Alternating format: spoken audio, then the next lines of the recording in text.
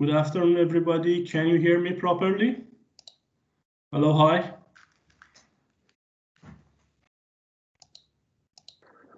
Yes, we can hear you. Okay, very good. Good afternoon, Adnan.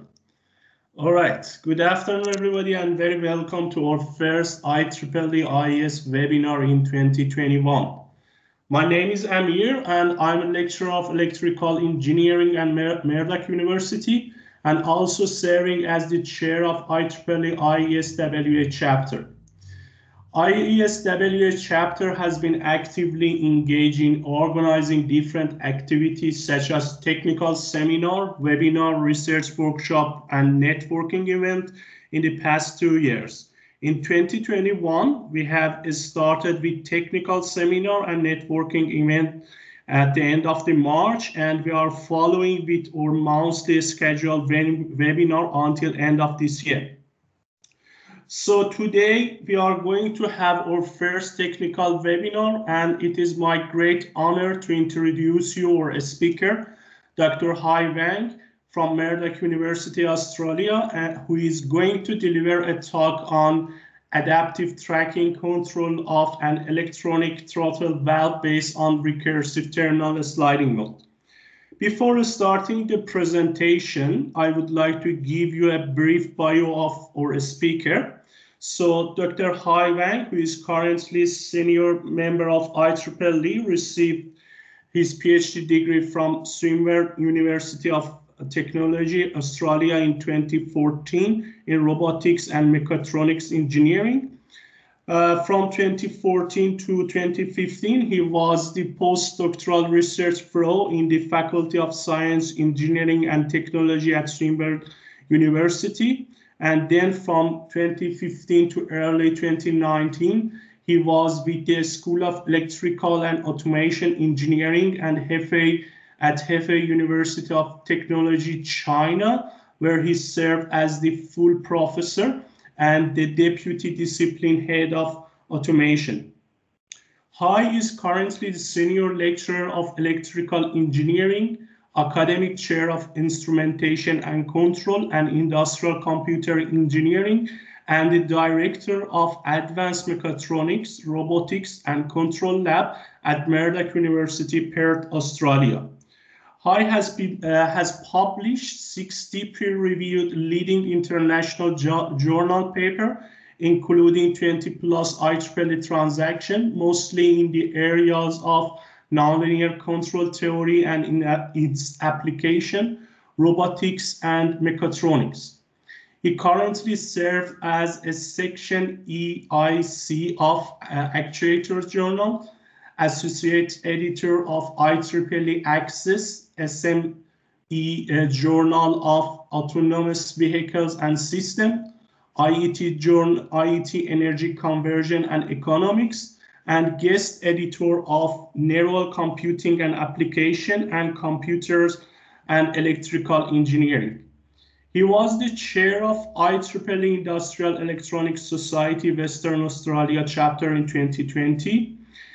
His research interests are in sliding mode control and observer, adaptive control, robotics and mechatronics, neural networks, nonlinear system, and autonomous vehicles and system. So again, it's my great honor to invite Hai to start his presentation. So Hai, hello and good afternoon. Are you ready to start? Yeah, I'm ready. Thank you. Thanks very much, Amir, for your for your introductions. And so I'm ready for the presentations. Yeah, thank you. Yeah, please share your slide and start. Thank you very much. Thank you.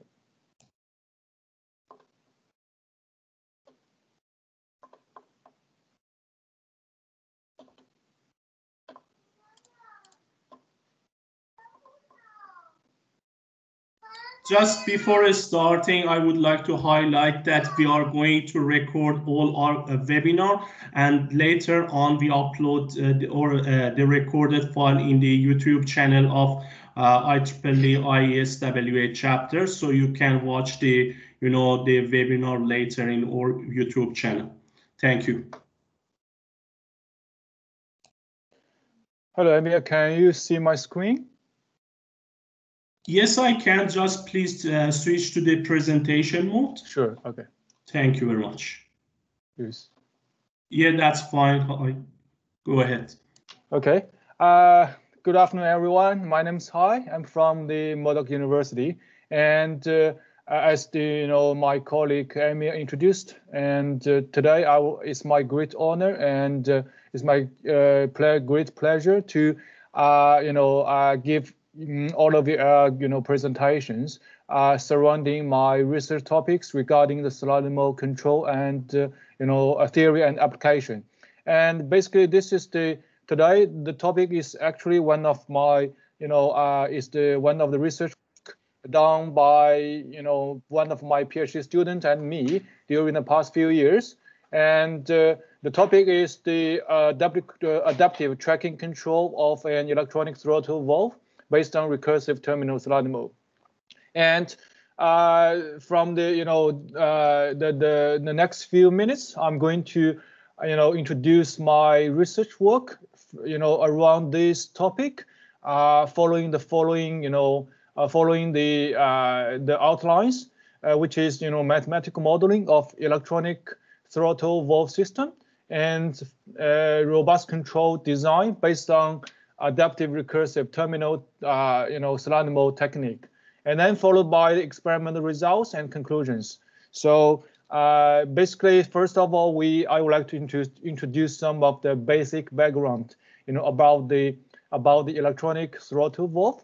So as everybody knows, these days from the commercial vehicles, and we have already adopted the use of the electronic throttle valve.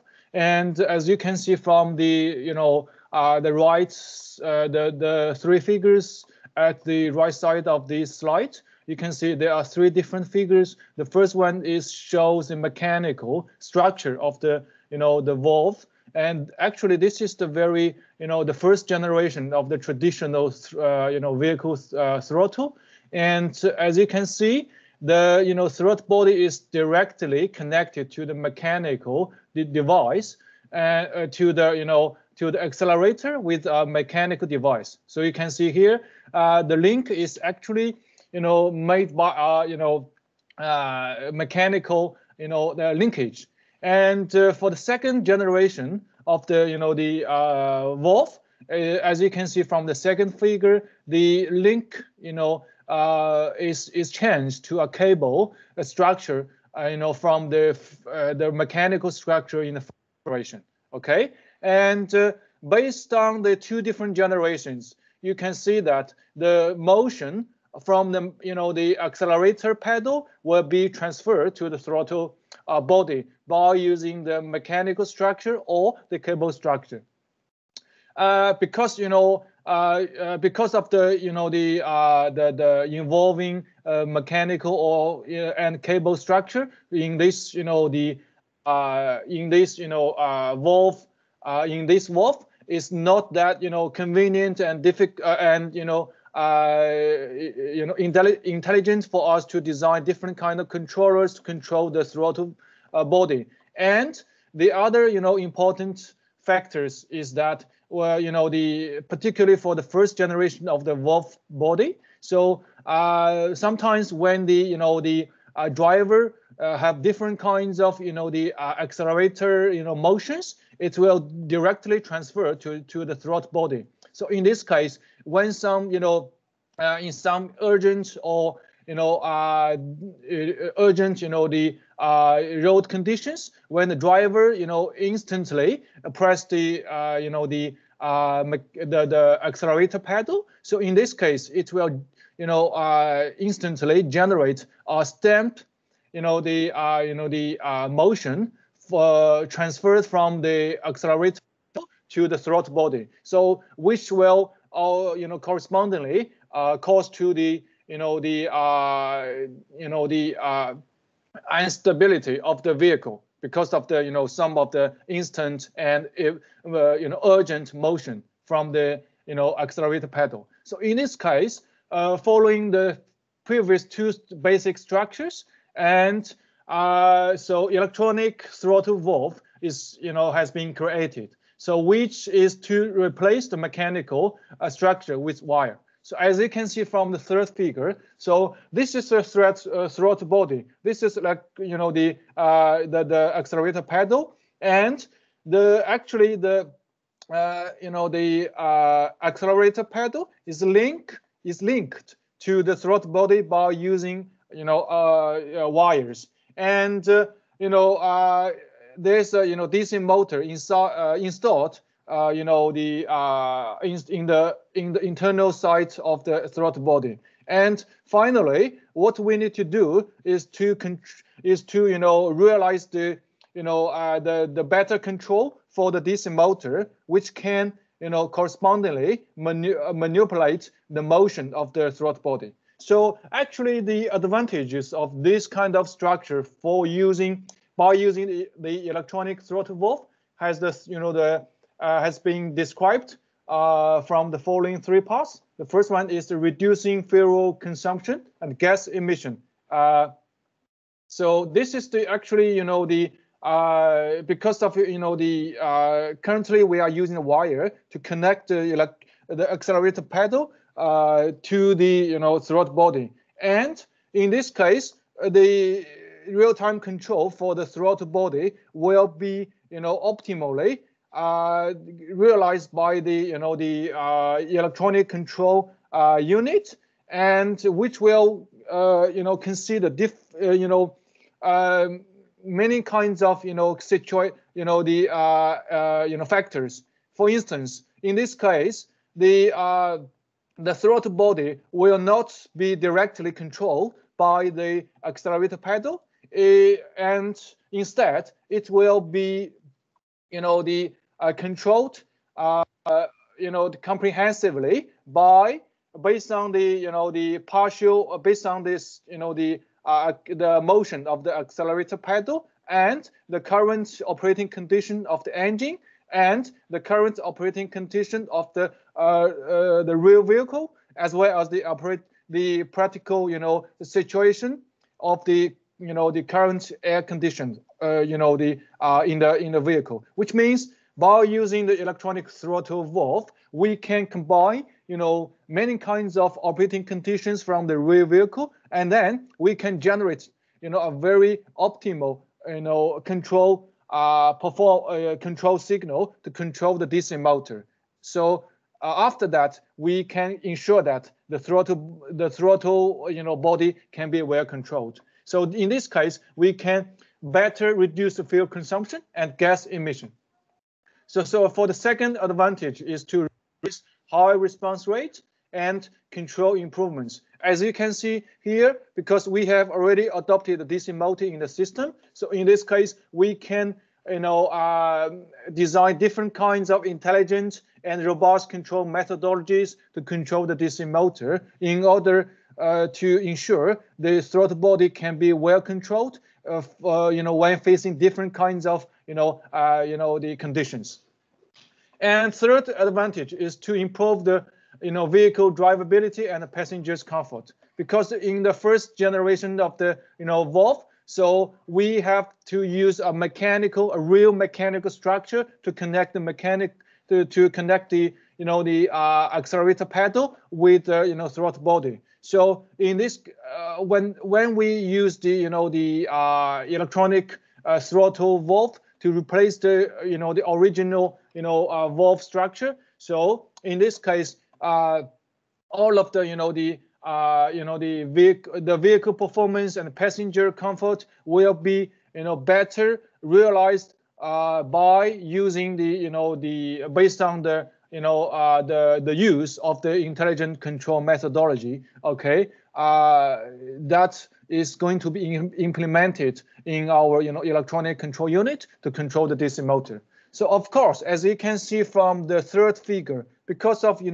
this is the real structure of the electronic throttle valve used in the commercial vehicle, and it has been introduced many nonlinearities and uncertainties. So first of all, because we have already adopted the spring in the internal side of the throttle body, So of course it will, induce the spring nonlinearity. So the second, difficulty is how to, ensure the better control performance when facing the gear backlash and frictions. Because here we have to adopt, the complex structure from the gearbox, okay, to enlarge the torque, the transfers from the motor, from the DC motor, the output side of DC motor to the throttle body. And third difficulty is from the parameter and external perturbations from airflow force variations. As you can see, the valve should be directly connected to the engine, and when we when the airflow force coming into the engine, okay, so we have to ensure that, okay, the real-time control of the electronic throttle valve should be guaranteed to have a very robust control performance in terms of with respect to the parameter and external perturbations, particularly from airflow force. So basically, when the rear vehicle is up, running on the road, so definitely it will face complex airflow force coming into the engine. So in this case, how can we ensure the robust control performance? Okay, when the electronic throttle valve system is having different kinds of parameters and external perturbations. So actually, these are three different kinds of difficulties existing in the electronic throttle valve control system. And as you can see from this complex figure, which shows a diagram of an electronic throttle valve control system. So now the question rises, which is what affects high precision control for a real-time electronic valve system. So as you can see from this figure gives you a very basic structure of an electronic throttle valve control system. So the electronic throttle valve system includes an accelerator pedal, an electronic throttle valve body, and an electronic control unit. So basically, these are three important, components in the system. Particularly for the electronic throttle valve body, as you can see from, this part of the figure, consists of a DC motor, which is given, okay, and dual return spring, which is given here, and the gearbox, which is given here, and the position sensor set and the valve plate. So as this is the basic components for the electronic throttle valve body, and the electronic plate motion actually is constrained by the dual return spring, which is given here, and the purpose of the dual return spring is to return the plate into the initial position, namely the limp-home position, which can allow the driver to limp-home, or to the nearest auto the repair station. So actually, this is the very the default structure for the valve body, and the reference opening angle and the actual which is given here theta d, and the actual opening angle, which is given here denoted as theta t, are measured by potentiometers inside the accelerator pedal and the throttle body respectively. So basically, this is the the measurements for the input signal and the output signal, and the voltage signals, which is given here, okay, are converted from the aforementioned measurements from the inputs and outputs, okay, and subsequently fed into the electronic control unit.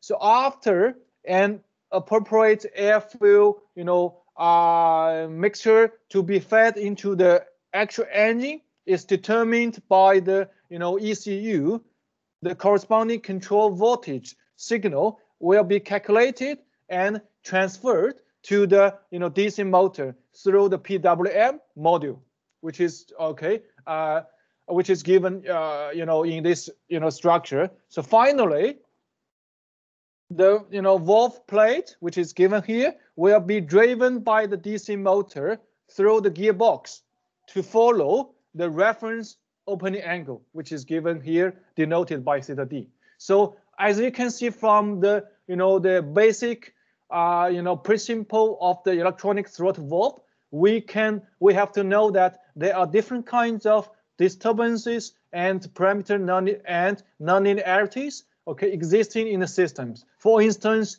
the airflow disturbance, aerodynamics, parametric variations, and the measurement noises. Okay, so now the basic control objective for the ETV system is to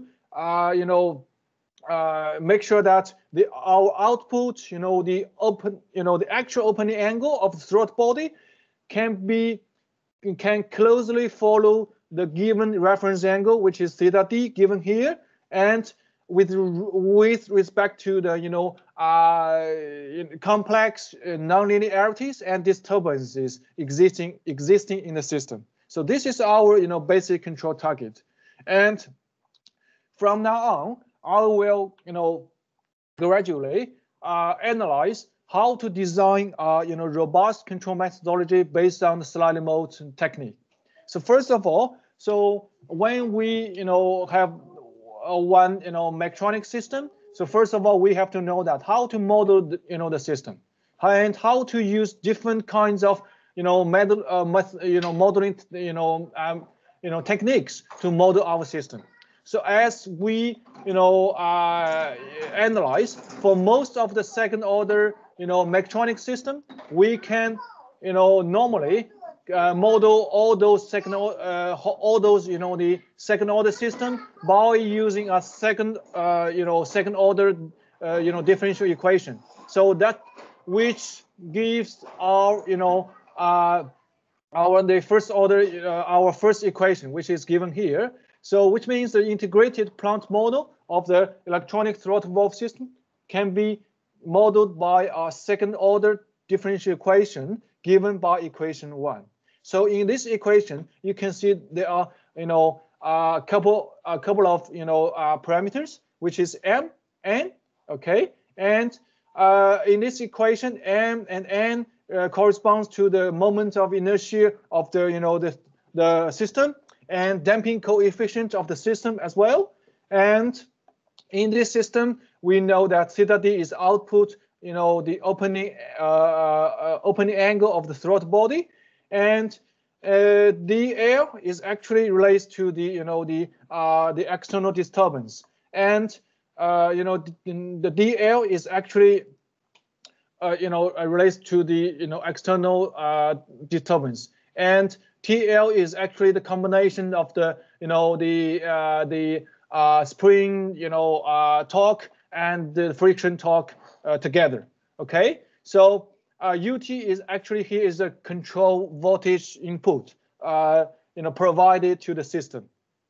So basically in this work we consider the following parametric variations in equation 1 and 2 as follows, because as everybody knows from for most of the real-time control system, okay, so when the system is is operating, so definitely for the whole system will experience parametric variations, okay, for different scenarios. So in this case, it's better for us to model the system, okay, by considering the parametric variations in the mathematical modeling in advance. So that's the reason why we consider all those parameters, and all those parameters existing in the system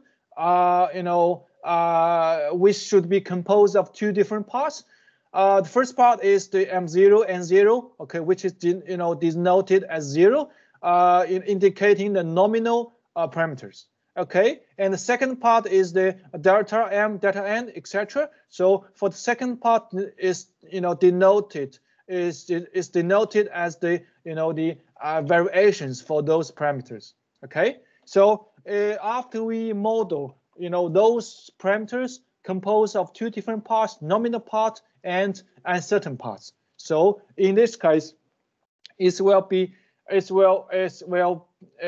very convenient for us to design the control method, the control approach for our ETV system. So before we design the real-time control system, we have to derive the aerodynamics. Okay, so first of all, we have to define the position tracking error as follows. So ET is equal to theta t minus theta d. So it's theta d actually here is given by the desired pedal command, which is directly generated by the accelerator pedal. And theta d is actually is the desired pedal command, and theta t is actually the actual opening angle of the throttle body of the throttle plate. So here we have to first ensure that the reference theta d should be twice differentiable as theta d dot dot. Okay, so after we have those preliminary information, we can correspondingly obtain the aerodynamics given by equation 9. So which is et dot dot is equal to ut minus n0 times theta t dot minus t delta 0 over m0 minus t lump minus theta d dot dot. So actually here t delta 0 is actually the nominal part of the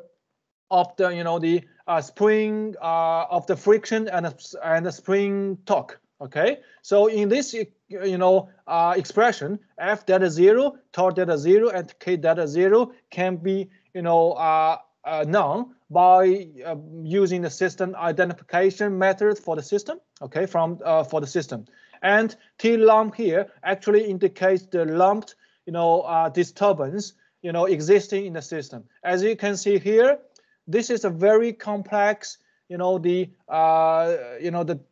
lumped disturbance expression, which is includes delta F delta, delta dot torque delta, and delta K delta, and delta M delta N. So for all of the unknown portions, which includes delta. Okay, so it's very difficult to obtain for a practical application. So in this case, how can we design a real-time control system to ensure a robust and excellent tracking control performance with respect to those parametric uncertainties and disturbances? So this is the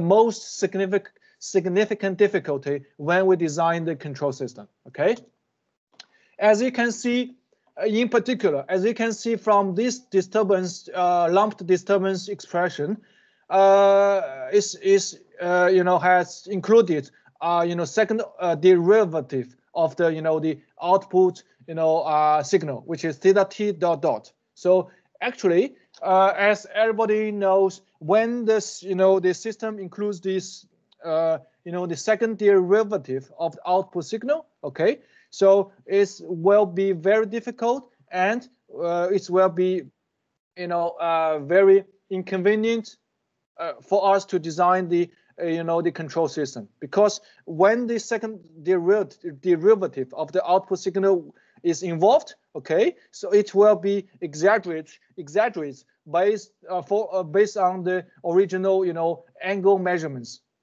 Okay, because of the lots of noises will be involved when we do the second derivative of the output signal. So in this case, how can we avoid to or how can we get rid of the second derivative of the output signal included in the lumped uncertainty expression? and then we can suitably design the real-time control system. Okay, so that which comes to the second part, to the following part, which is the disturbance property analysis. So as has been proved in one of the references in from the paper I published in 2014, and if the closed loop control signal U is upper bounded by the following polynomial function, which is given here, if the absolute value of the control signal U is less than epsilon 0 plus epsilon 1 times absolute value of the theta t plus epsilon t 2 times the absolute value of theta t dot, which means if the closed loop control signal U is upper bounded by the following polynomial function, which includes only the original output signal theta t and only the first derivative of the output signal theta t.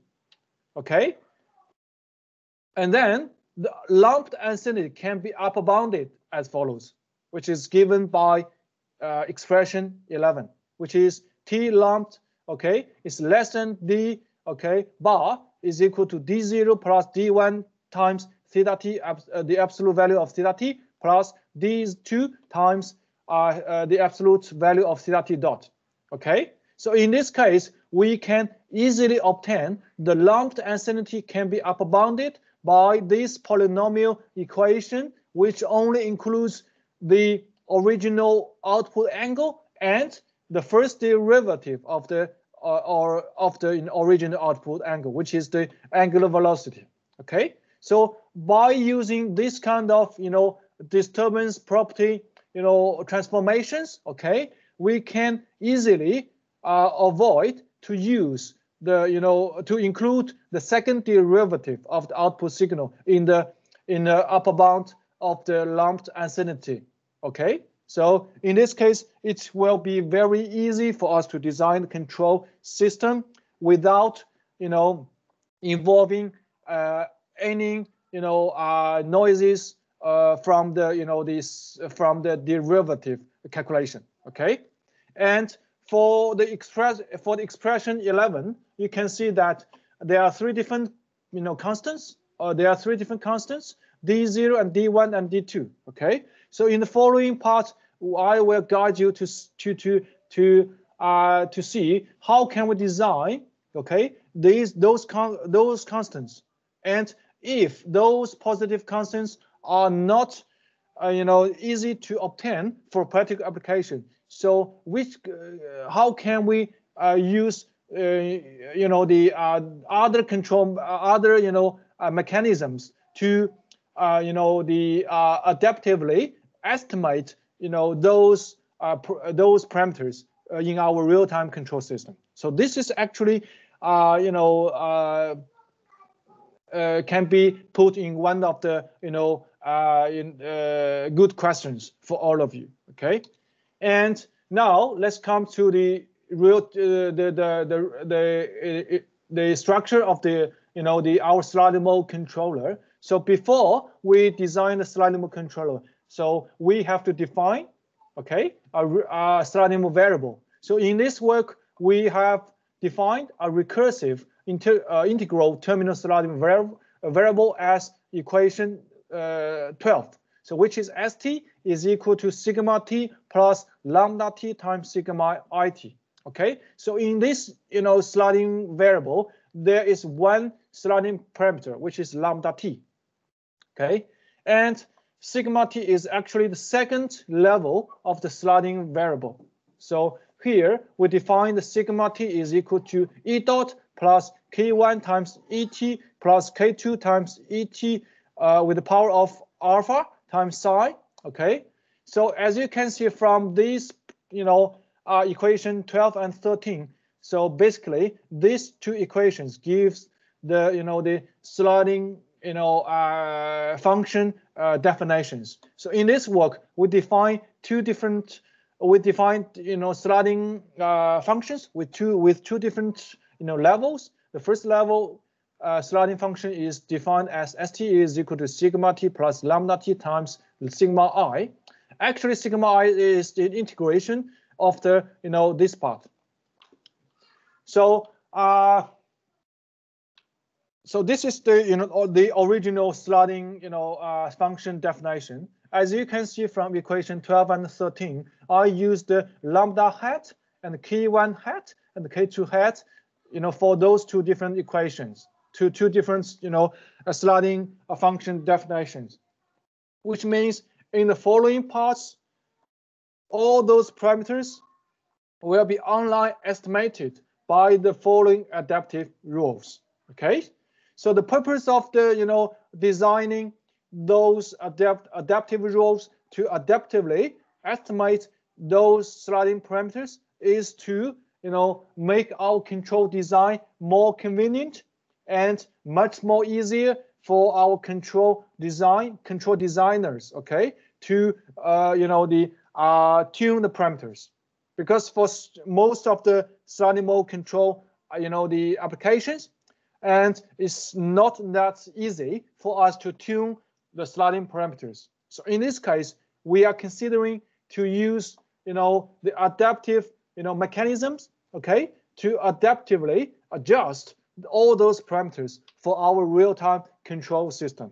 So as you can see from equation 15, 16, and 17, okay, all of the three sliding parameters will be adaptively adjusted or adaptively estimated in the sense of Lyapunov, okay, and in order to ensure that our closed loop control, closed loop aerodynamics can be driven to zero, or can be driven to the sliding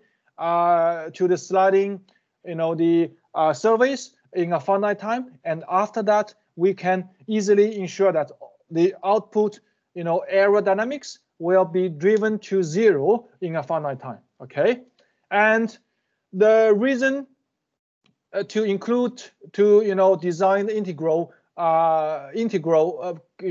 portion in a sliding variable is to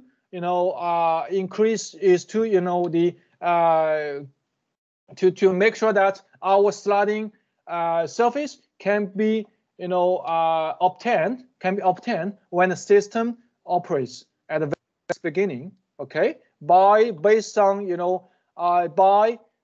adjusting the initial value of the sigma I. So this is one of the most significant merit for our control system. Okay, as you can see from this figure 2, which shows the block diagram of the proposed adaptive recursive terminal sliding mode control scheme. So as you can see from this scheme, we have two different sliding surfaces. Okay, so this is the the first level sliding surface, and this is the second level sliding surface. And after we design sliding surface, we design the adaptive recursive terminal sliding mode control signal. And in the sliding mode control law, we have used the adaptive laws to adaptively adjust all those sliding parameters, as well as the lumped uncertainty bound. As you can see from equation 23, so the previous mentioned the lumped uncertainty bound, which is given in this equation, right? D0 plus D1 times theta t plus D2 times theta t dot.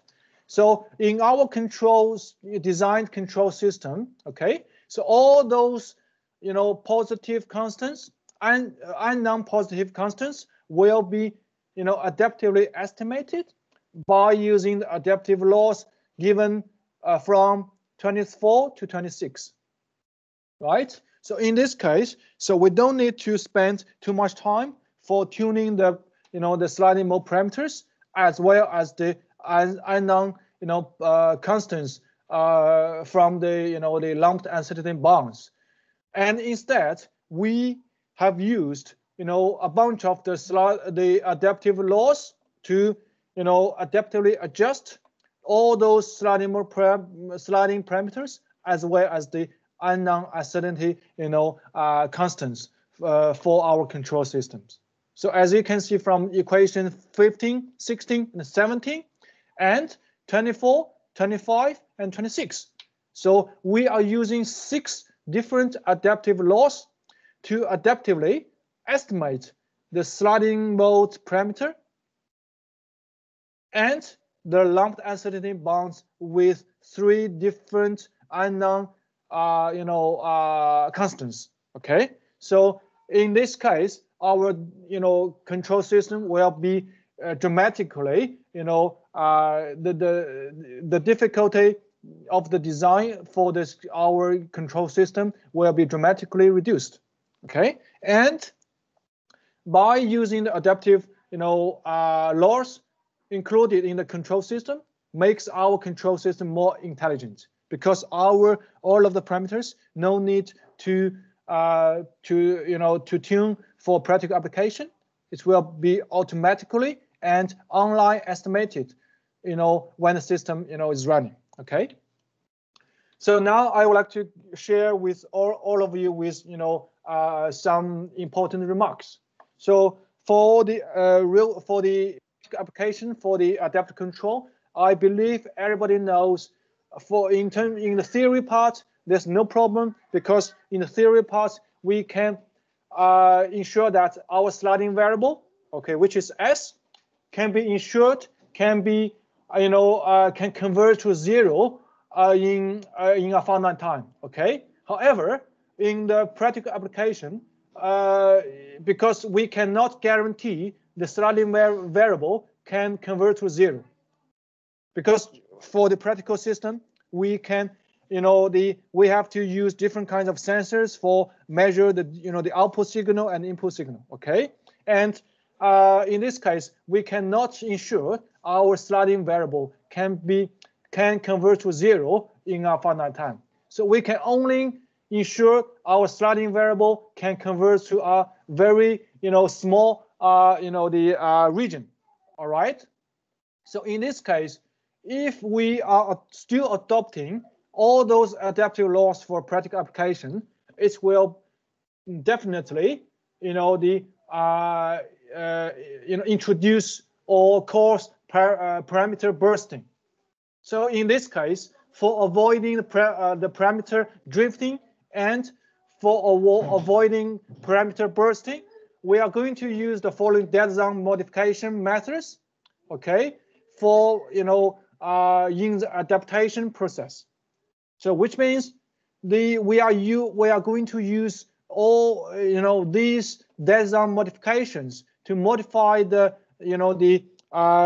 adaptation process for our control system. So and one of the most important tasks for us is to determine the threshold values for all those parameters. So in this case, and my the recommendation is to you have to have a couple of trials, experimental trials, okay, and to get the best the threshold values for our parameters, okay, and in order to ensure that our the real-time the closed loop control system, the control performance can be well ensured, and we can still guarantee all those parameters can be can converge to our the very small region, okay, based on the design modification methods. Okay, so this is the for different kinds of system, definitely all those threshold values will be different. So in this case, you have to rely on the the output dynamics of the the system you are currently working on, and then you will have to to do many experiments, okay, to determine more suitable threshold values in order for us to get the excellent output performance for our control system. And for avoiding chattering phenomena, okay, we are going to use the following continuous saturation function, okay, which is given here. And in this function, we are using the saturation function to replace the original sine function, in order to make sure that our control signal is completely smooth. Okay, so in the saturation function, the boundary layer thickness is set as 0.05. So when determining the value of delta, okay, which is the boundary layer thickness, we have to consider a compromise between the output tracking accuracy and the control input smoothness. So actually, this is the trade-off. So when the in terms of the practical application, we have to when we tune the parameter delta, okay, we have to consider this kind of trade-off in order to ensure our tracking accuracy is acceptable, and in order to ensure that our control input smoothness can be good enough. Okay, and the other remark is for our control system, because of the we have introduced the integral action in the design control system, which means the sliding variable will equal to 0 when t equal to 0, such that the control system will be ideally maintained on the sliding mode surface at all time. So because of this particular feature for our control system, so for practical applications, however, for practical applications, due to the inclusion of the unpredicted uncertainties and disturbances, the closed loop, the control system may again leave the sliding mode. So in this case, we still keep our reaching control term in the control law, which is given in equation 21, which is given here. And in order to reject the disturbance. So finally, to sum up, our control law is composed of 3 different components. Component 1, U0, is actually corresponds to the nominal part, okay, nominal portion. Because in this control component, we normally use the nominal parameter, which is M0 and T delta 0, okay. And the second control portion is U1, which is I just mentioned. This is the we call the reaching control component, which is to reject the disturbance when the sliding mode is leaving the the closed loop aerodynamics is leaving the the sliding mode. So after we design this control component, it will strongly pull the closed loop aerodynamics back to the sliding mode. And this is the U2 is actually the switching component. So based on the 3 different components, based on the combination of the 3 different components, we can better ensure the output tracking performance and the robustness of the whole closed loop control system. Okay, so now I'm very. This is the the real-time set the experimental platform. Okay, as you can see from this figure, this is a power supply, electronic throttle body, and which includes the accelerator pedal, and this is the the motor driver. This is the DSP. Okay, actually this is the very basic experimental setup built by one of my PhD students, and by using this experimental setup, this will be very easy for us to verify and implement our proposed sliding mode control methodologies. Okay. So for the comparison purpose, we also designed the adaptive integral terminal sliding mode control methods. The traditional adaptive sliding mode control methods, okay, for the comparison purpose, which is given in equation 32 and equation 37. So for a fair comparison purpose, we are also keeping all those two, control laws having the adaptive mechanisms. As you can see from equation 32, the parameter, the sliding variable is equal to E dot plus, okay, excipiton A1 times E plus excipiton A2 times E integral times E. Okay, so as you can see, the two sliding parameters are also updated based on the adaptive laws given by 34 and 35. Okay, and similarly for the adaptive sliding mode control law given in equation 37, okay, and the sliding parameter beta 1 and beta alpha 1 are also adaptively estimated based on adaptive laws given in equation 39 and 40. So this table 1 gives the nominal parameters of the electronic throttle valve system, and actually all those parameters are have been obtained based on the preliminary system identification experiments, okay, on our experimental setup. And table 2 gives the controller parameters. So controllers are includes proposed control, ASM control, and adaptive integral terminal sliding mode control. Okay, as you can see, all the parameters are given here.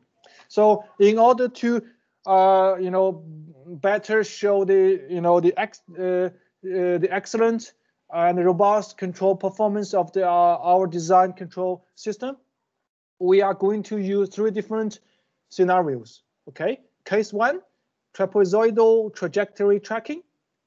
Case 2, sinusoidal trajectory tracking. Case 3, disturbance rejection capability. So actually, all those 3 different cases are quite popular for the verifications for the tracking control of the mechatronic system. For instance, the tracking control of the electronic motor, the tracking control of the robots, and the tracking control of the some of the systems in the vehicles. So actually, we popularly use those 3 different cases, okay, for verifying the robustness and the tracking performance of the system. So now I would like to describe the following experimental results for all of you. So actually, this is the tracking performance of the proposed control in trapezoidal trajectory tracking. As you can see, this is the blue line indicates the reference pedal angle, and dotted the red line indicates the actual throttle angle. As you can see from the first tracking curve, so the actual throttle opening angle can closely follow the reference pedal angle. So this is the tracking error. This is control voltage, and this the figure D1 and figure D2 show us the updated parameters for all those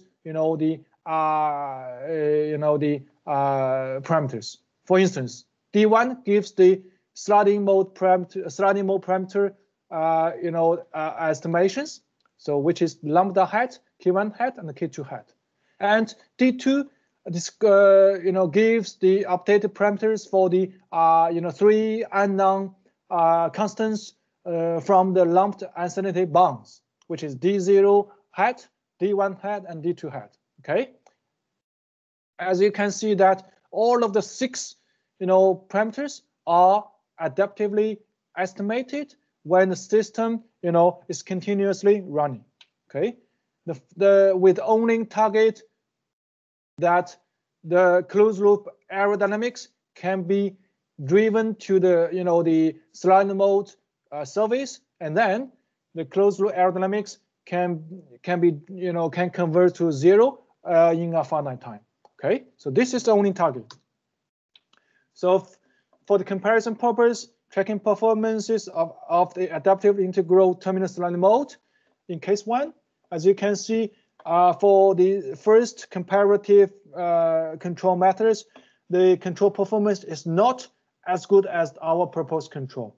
Okay, the tracking error is slightly worse than the one of our proposed control. And this slide gives you the tracking responses of the adaptive slide mode control in case 1. So apparently, okay, so we can see that the actual throttle angle cannot exactly follow the reference pedal angle by using the ASM control.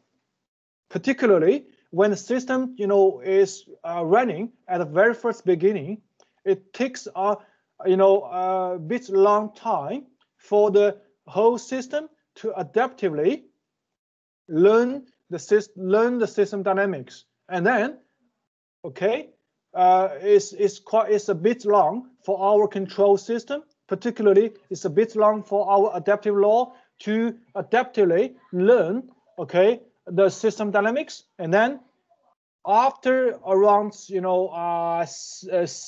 to 8 seconds, it can convert. It can follow the reference pedal angle. Okay, so this is the tracking responses of the ASM control, which definitely cannot compete with the one of our proposed control. So for the case 2, which is sinusoidal signal tracking, similarly, for our proposed control, the actual throttle opening angle can exactly or well follow the reference pedal angle.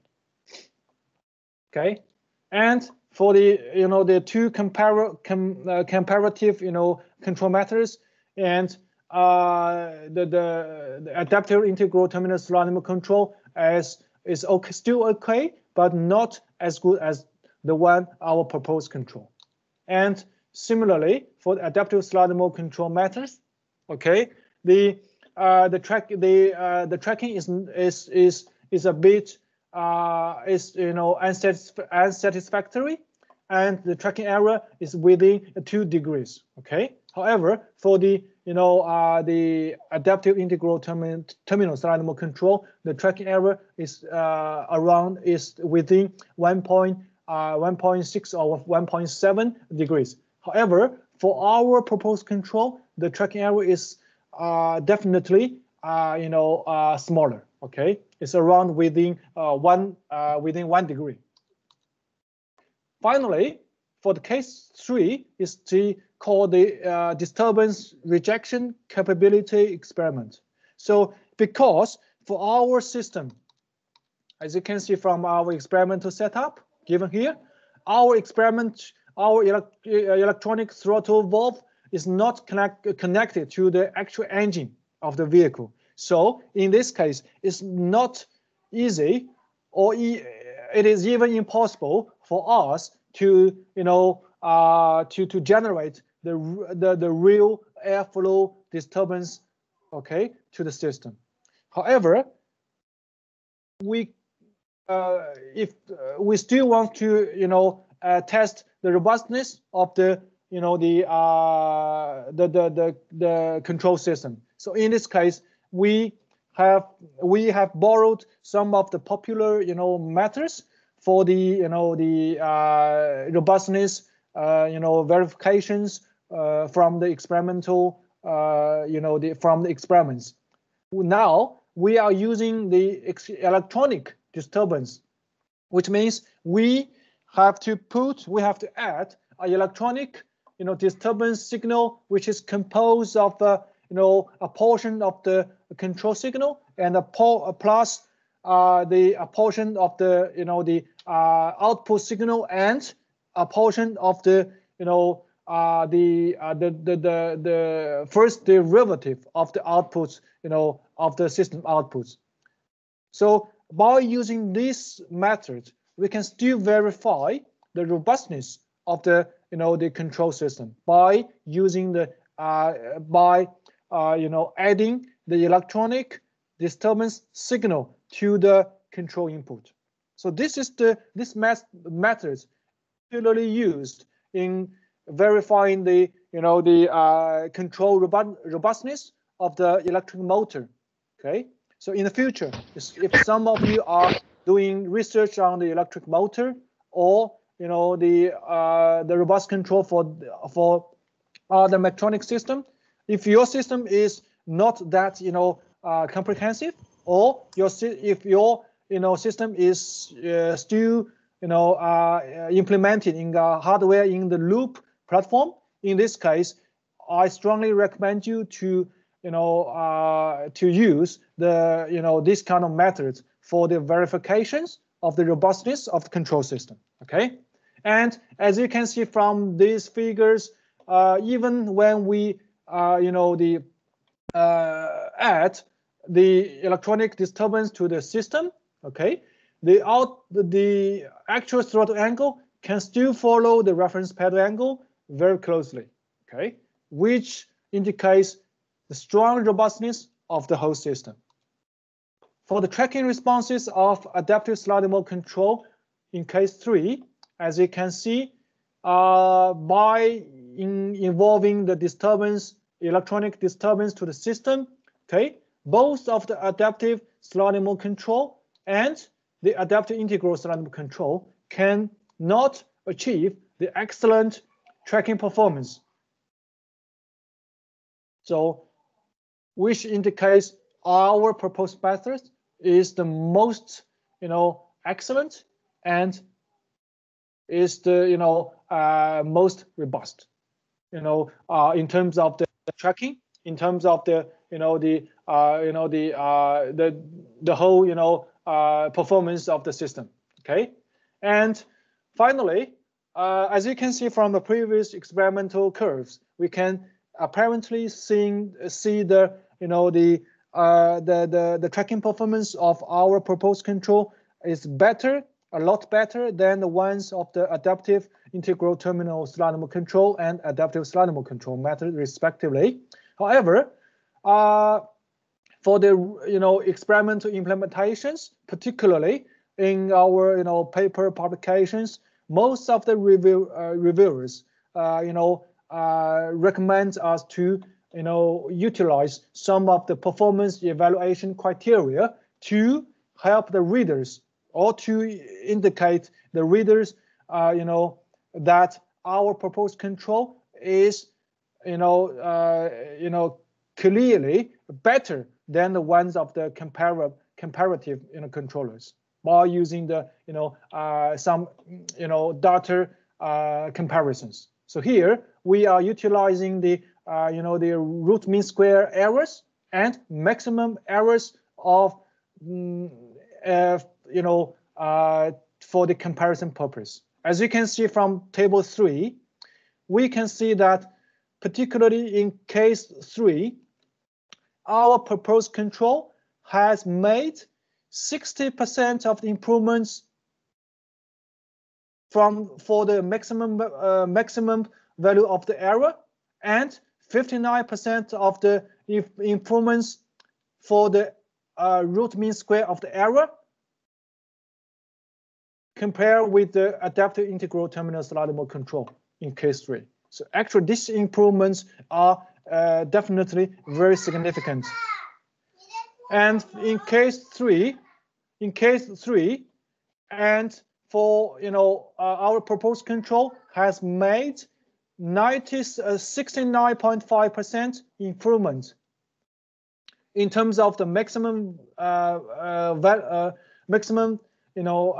value of the error, and 80.5% of the improvements in terms of the root mean square values of the error compared with the adaptive sliding mode control methods.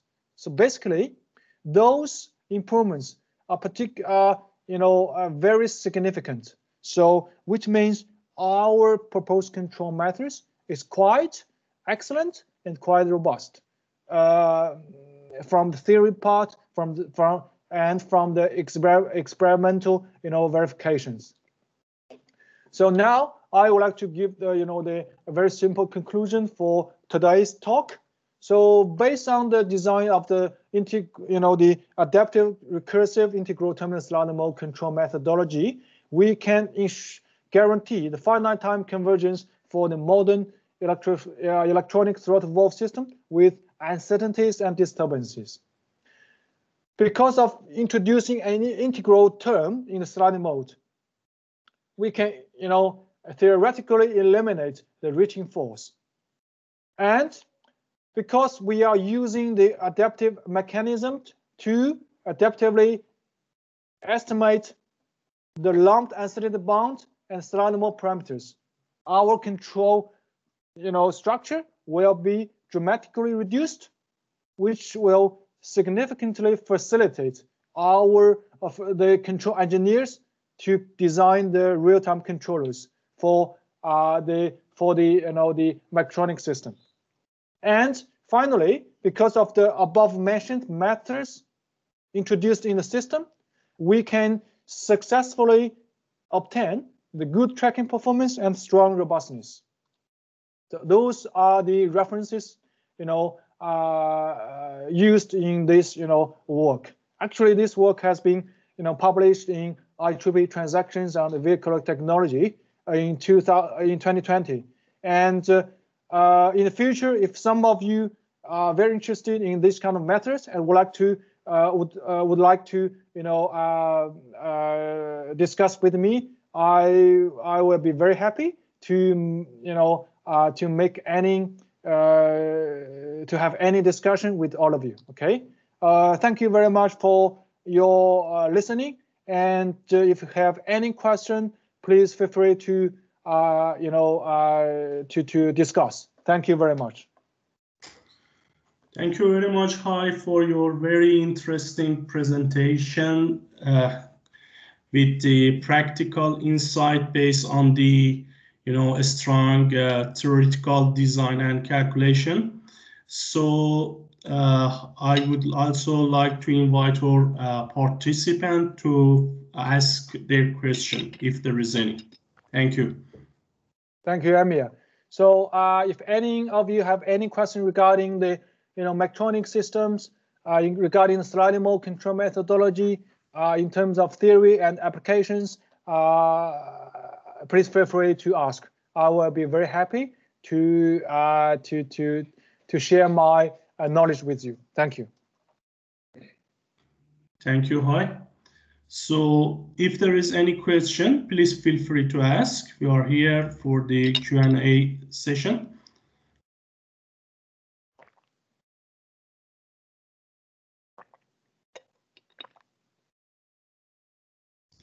Hi, could you please go to the presentation mode? Yeah, sure. Yeah. Thank you. Yeah. Presentation mode? Yes, yes. Okay. Thank you. Yes, we have Vishal. So Vishal, please start your question, asking your question. All right, thank you.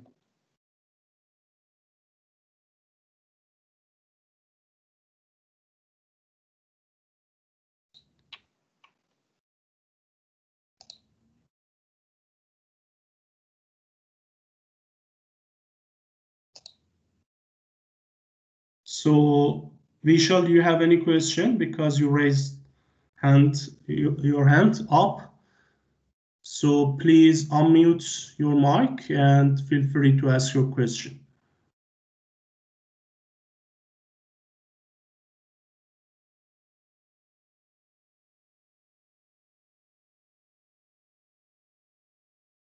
Okay, I don't know what's the problem with the Vishal. Is there any question, Alex?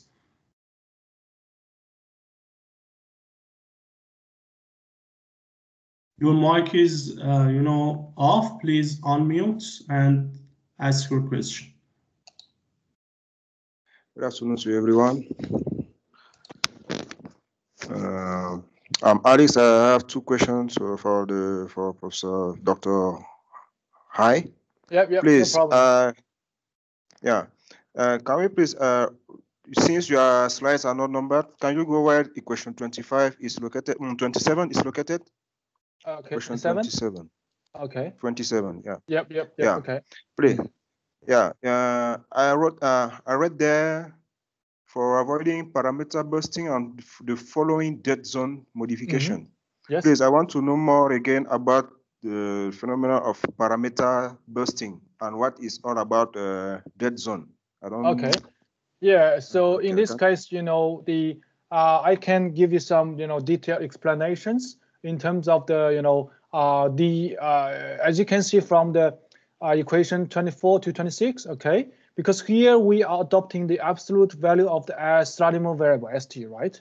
And in theory part, even when you do the simulations, there's not any problem for the parameter bursting, because in the theory part, the sliding, we can ensure that st can convert to 0 when we do simulations, right? However, when we implement the control system in the our actual system, and as the sliding variable, the sliding surface cannot be well obtained because of the noises included in the measurements. Okay, and in this case, we cannot guarantee st converts to 0 for the practical applications, which means st will definitely will have some certain values.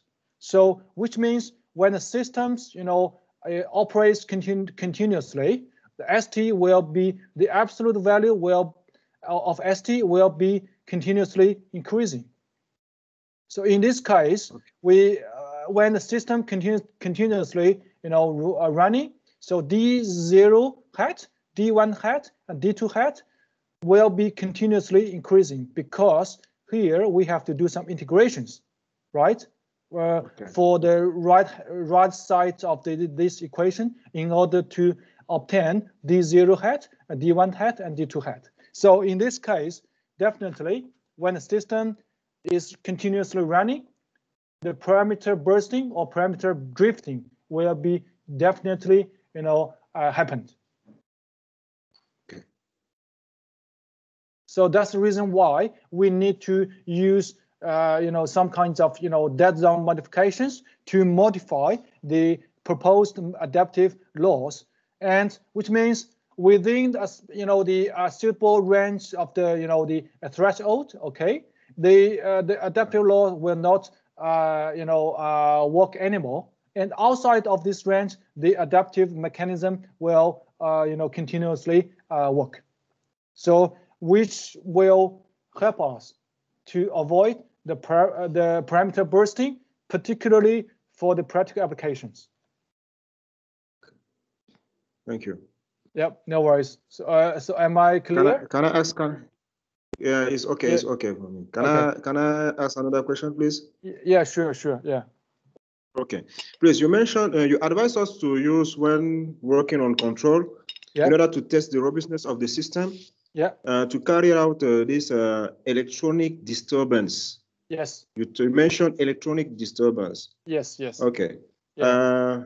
Well, at that time, I didn't get you very well when explaining how to operate, because I'm not sure that I got it very well, but you mentioned that we should use the output and its first derivative. Okay. Am I right? Okay, no problem. Yeah. So thanks for your question, because this is the quite popular method when you are using the hardware in the loop simulation platform, and sometimes when the reviewer ask you to verify the robustness of the system, if in this case it's impossible for us to add a real disturbance, right? So and instead we are going to use the to add the electronic disturbance to the system. So for instance, for this our system, we can use like we can adopt the following disturbance electronic disturbance expression as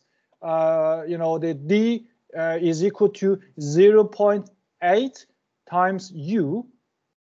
U here is the control input plus 0.2 times theta t. Theta t is actual output plus 0.3 times theta t dot. Theta t dot here is the the angular velocity of the output, right? So basically, this is the very simple expression of the which includes the constant, which includes the the output and the first derivative of the output. So which means that this kind of electronic disturbance is not constant because it relates to the outputs, right? So in this case, this kind of electronic disturbance will correspondingly relates to the the system dynamics. So by using this electronic disturbance expression, we can partially verify the robustness of the system. Thank you. Yeah, because for the practical application, most cases the actual disturbance is mostly relates to the system's dynamics, or the actual constants sometimes is reflected as a constant. So in this case, that's reason why we have used this kind of expression to generate the electronic disturbance expression. Okay. All right. Yeah. Thank you. Yeah. Cheers. Thank you. Thank you very much for your detailed answer, Hi. So I think we shall type his question in the chat box. Can you have a look and answer to it? Thank you. Okay. So I have to switch the. Yeah, just go to the chat box. Oh yeah. So thank you very much for the presentation. The integral term includes the overall disturbance of the system, which eliminates the tracking error with time. Okay. So what's the question? Integral term into overall disturbance of the system.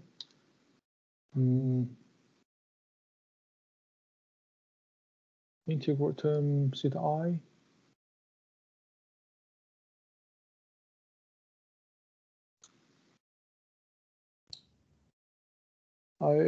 Which elements to tracking error with time.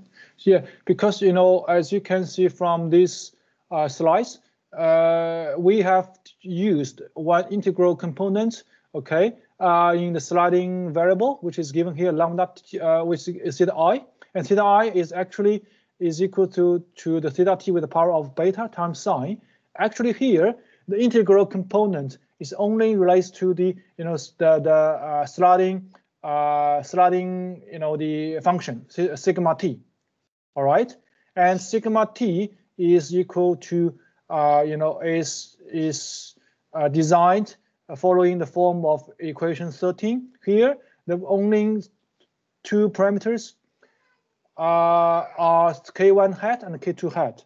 So in this case, and because we have introduced the integration for the sliding in the sliding variable, and by adjusting the initial value of sigma I0 is equal to minus lambda hat with the power of minus 10 times sigma 0, and by adjusting the the initial value of the sigma I0, we can easily ensure the sliding variable can be equal to 0 at very first beginning.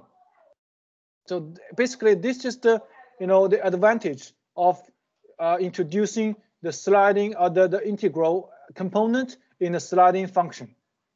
Okay. Thank you, Professor. I got it. Yeah, no problem. Thank you. Cheers.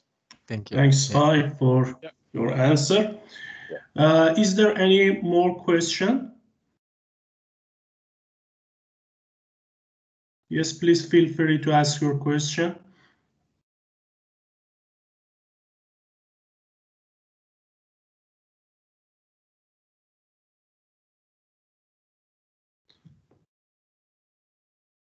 So hi, may I ask a question? Yeah, sure, definitely. Thank you.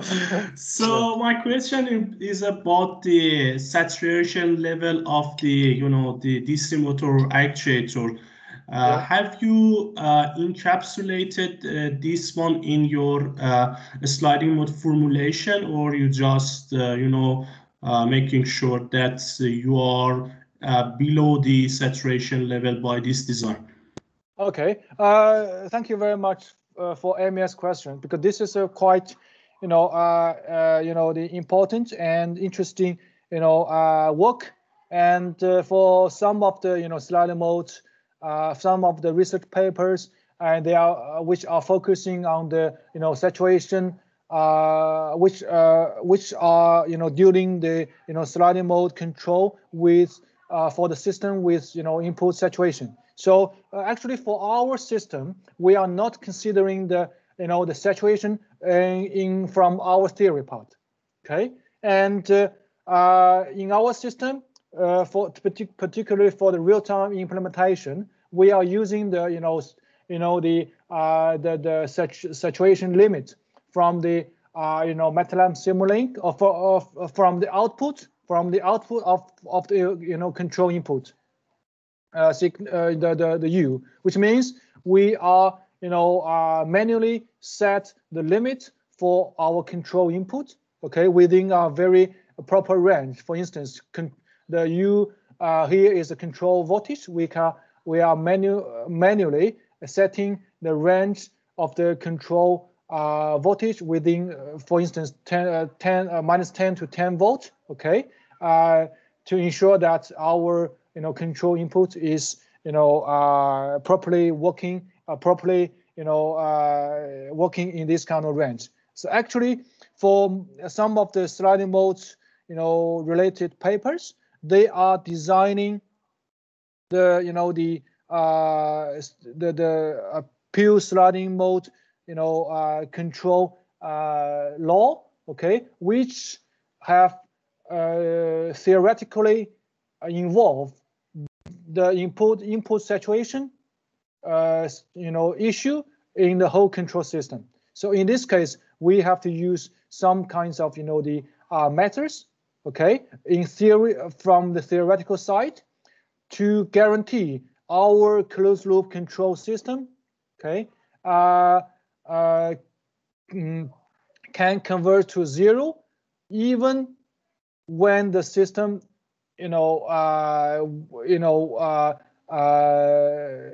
meet, even when the system experience the saturation situation. So this could be a very important and interesting topic for the sliding mode control the research. Yeah. Thank you very much, Roy. Yes, that was the convincing answer. Yes. And yeah, I got the points that you have practically implemented the saturation, blocking your implementation so that you exactly. So if some of you are very interested in designing the pure theory based sliding mode control methodology with for the system, for the control system, considering the input saturation, this could be a very promising and interesting topic to go. Yeah, it is. Yes, it is. So is there any more question? It seems that we don't have any. Yeah, no problem. So okay. I will put the, this is my email address. Yeah. So if any of you have any, question regarding the, the robotics and electronic systems, sliding modes, control theory, and applications, please feel free to send me email. I will be very happy to discuss with you. Yeah. Yeah. Thanks again, Hai, for your interesting talk and being with us in this webinar session. And thanks everybody for your for attending in this in our first webinar series. We will continue, as I mentioned, with our scheduled monthly webinar, technical webinar. The next one is in the end of the May, and we will post and advertise this via our social media channels such as LinkedIn and eNotice. Thank you again for attending this session and have a good evening. Thank you, Amir. Thank you all. Thank you. Have a lovely weekend. Cheers. Thank you. Bye. Cheers. Take care.